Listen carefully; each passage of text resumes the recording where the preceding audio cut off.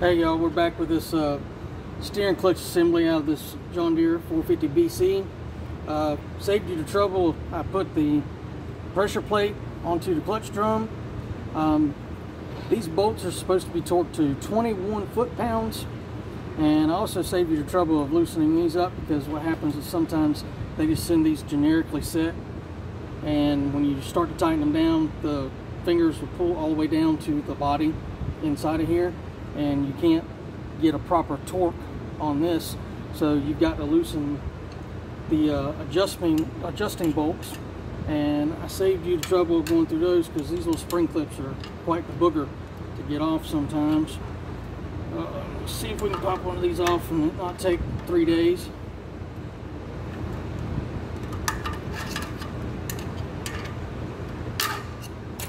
Alright, these are essential to go back on, because these are actually locking return spring clips, I believe is what the manual calls it. So whenever you get done and all your adjustments are finished, just make sure to clip them back on here, because it helps the finger come back up after you've let off of the release bearing. So what we're going to do is we're going to loosen the jam nut, and I like to spin them all the way up so I can get a full adjustment. So we're going to tighten these back down to move the fingers back up, because like I said, when I started to tighten the pressure plate to the clutch drum, they were touching inside and couldn't get proper torque. So we're just going to give it a couple turns. That should work. Get our handy dandy torque and wrench them. And 21 foot-pounds. And you just, I like to do it just a couple rounds at a time, do it pretty evenly. Like I said, they're only 21 foot-pounds, y'all. You ain't gotta run these down with your 1/2 inch impact. I mean, these little 5/16 bolts, they won't handle it unless you got a crappy impact, and maybe it will break them. So they're pretty well tightened down. A couple rounds, that's 21. 21. 21. I am using a click style, and you probably can't hear it though.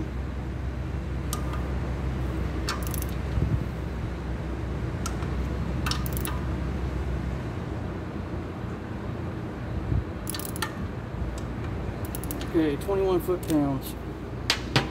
I always like to take the tension back off as soon as I'm done.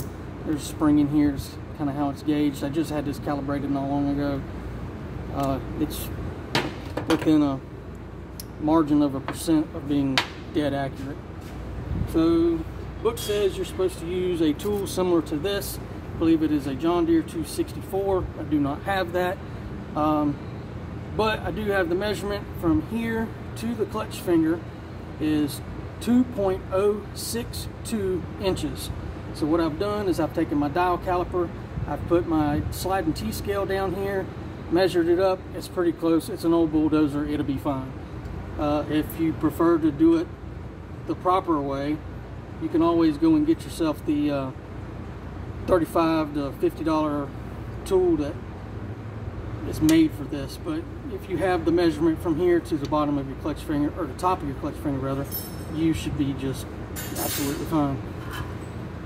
So this one is just a little off. So what we want to do in this case is loosen this, actually tighten it. That moves the clutch finger up as we're going. I'm sorry I don't have a better camera. Can't really show you exactly what it's doing here. So we adjust it. I like to do it till I barely feel it touch, which is right there. And you spin down your jam nut, make sure nothing's really changed. Set this down, grab another wrench, hold this, and tighten your jam nut.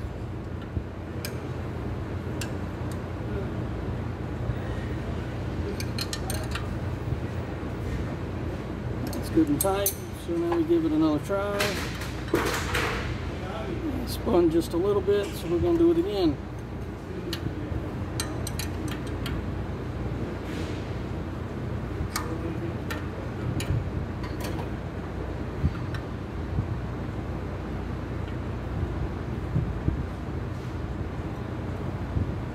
That's just barely touching. Maybe this time I won't lose my grip and lose our measurement.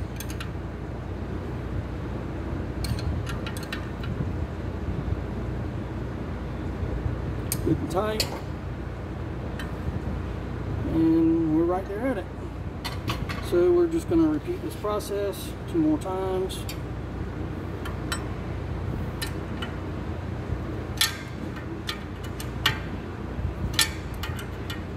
Again, we're tightening this adjusting bolt. Makes the clutch finger tilt like this.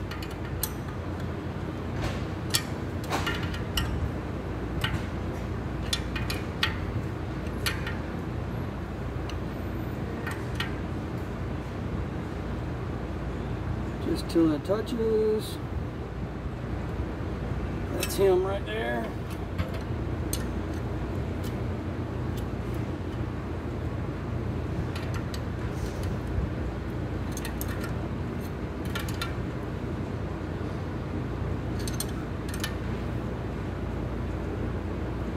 Tighten down, recheck. Check, check, and recheck, fellas. Never hurts.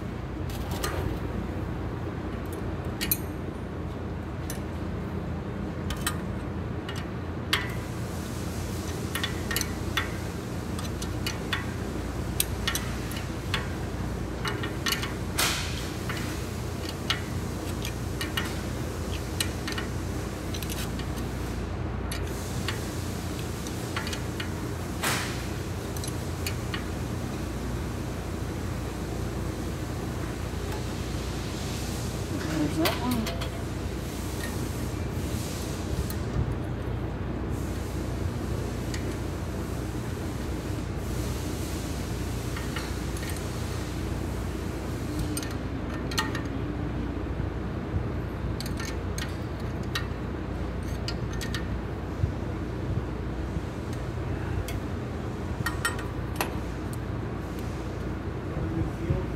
And we're really dead on the money and ready to try this booger out. John Deere says to actuate these a few times before you actually put it in and recheck your measurements.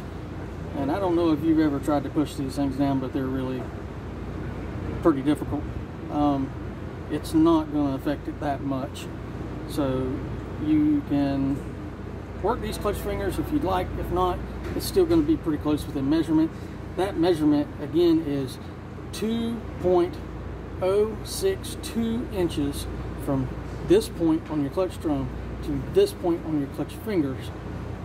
And again, the way I did it is with my sliding T-scale and a bunch of other BS because I don't have the proper tool. But that's just going to show you that you don't have to have that special tool necessarily. You can outsmart it and come up with it yourself. These clips, you see they have the little catches on the side here to go up under the head of the bolt. What I like to do is I push them down like this and slide them back on. Those are essential for these to come back up, whether you think so or not. So that is the steering clutch assembly for the John Deere 450BC, same as the regular B. It is not the same as the regular C. So that will conclude this video. Thank you. Have a wonderful day. Please like and subscribe, and we'll see you. Maybe we'll try and get a video of actually putting this booger in. See ya.